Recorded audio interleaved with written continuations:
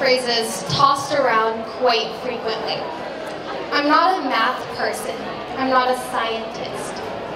These phrases are said so often and with such little embarrassment that it seems that our society as a whole just accepts the fact that math and science just isn't for everyone. I mean, people go around boasting this characteristic like it's some type of achievement. But why is that? Why is it okay for people to go around proclaiming their lack of confidence in STEM? The problem is our understanding of STEM literacy. But let's first define what STEM literacy means. If I pull out my phone and Google the term literacy, it spits out the definition that literacy means the ability to read and write.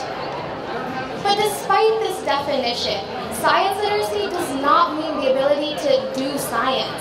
And math literacy doesn't mean the ability to simply do math. This is the misconception that plagues our society today, that plagues our schools and infects the minds of students. People stigmatize the idea that scientists and mathematicians are these insanely smart people who wear lab coats and glasses, who lock themselves away from all human contact and do their research in their labs. The fact of the matter is that all of us are scientists, and all of us can and should be STEM literate. So then what does STEM literacy mean? Simply put, STEM literacy means that a person is able to ask, find, and determine the answers to questions that just come from their curiosity about things that happen around them. Humans are innately curious beings, so science is what makes us human. We're all born scientists. But why does it matter? Why does it matter if an individual exercises their STEM literacy? Well, I'll give you 3 reasons. Number 1, STEM literacy is crucial to being a fully informed citizen. With new developments in science and technology raising issues for public debate, a public that's more STEM literate is better able to make informed judgments.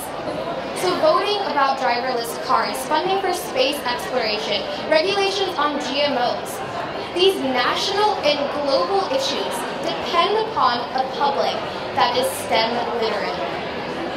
Number 2 takes this to a more personal level. STEM literacy drives our day-to-day decisions. So when you're at the grocery store, deciding between different produce options, organic versus non-organic, when you're deciding whether or not to go to the doctor when you think you might be sick, or whether or not to get the latest vaccine, an individual's capacity for STEM literacy drives their decisions on a daily basis. Number 3 is jobs. In today's society, we're seeing more and more jobs being created in the STEM field. And even if your profession doesn't fall under science, technology, engineering, and math, the skills acquired from being STEM literate aid an individual regardless of their prospective profession. So why does it matter? Why has this become a problem in the first place? Well, the issue comes down to our K-12 STEM education system, a flawed system that incorrectly prepares students to memorize and regurgitate information rather than developing skills such as skepticism and critical thinking. So imagine yourself in the shoes of a student. You sit through weeks of lectures and you sit down to take a multiple choice test that supposedly assesses your knowledge as a science student. Well, if you're given a multiple choice question with 4 options, well, you know that one of those 4 options has to be true. So you sift through your mind looking for keywords that pop at you, and you come to your answer. The problem with multiple choice questions is that there's always a right answer. But that isn't real science. That isn't what happens in the real world. These assessments then go on to determine who succeeds as a scientist. It sifts through students, predetermining their career options.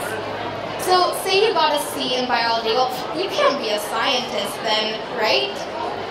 Too many students quit STEM because they don't think they're smart enough.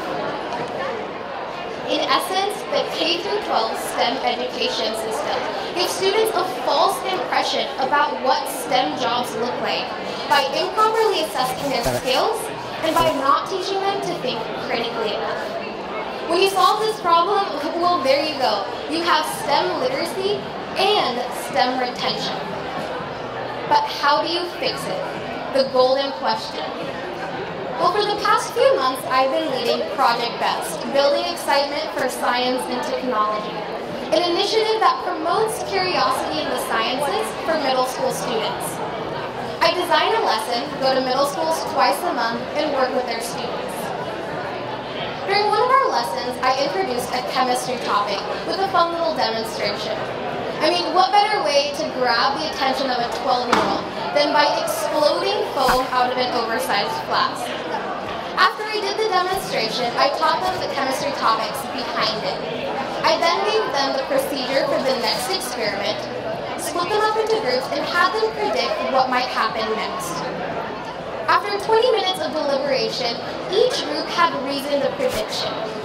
Afterwards, we conducted the experiment and evaluated the accuracy of every group's prediction. These students were able to accurately predict what would happen in a chemical demonstration without knowing the complex topics behind it. In my experience through Project BEST, STEM literacy is made possible through interactive, model-based teaching and positive reinforcement. Through this approach to teaching, not only are we giving these students a better perspective about STEM, but we're also showing them that STEM is reliant on trial and error. It's okay to make mistakes when you're doing science. Just last week, I went to these middle schools and I had them step into the shoes of a forensic scientist as they tried to analyze evidence and figure out who committed a crime. These students, despite the trial and error nature of the activity, were able to overcome any failure that they were faced with. They were able to embrace that failure and were driven to solve the puzzles. For high school students like us, CAPS fills this need for model-based learning. In my own project, I work to study the signaling pathways that drive liver fibrosis, a disease that affects hundreds of thousands of people all around the world. I work with a mentor down at KU Medical Center, and my experience this past year has put my textbook learning into a real-world context. It's given me a real perspective about what a STEM job looks like. I have peers who partner with businesses and propose new models and programs to help fix problems that business might have, who analyze customer service, who analyze social media to help these businesses succeed. Every student at CAPS is given the ability to identify a societal problem and work to find a solution.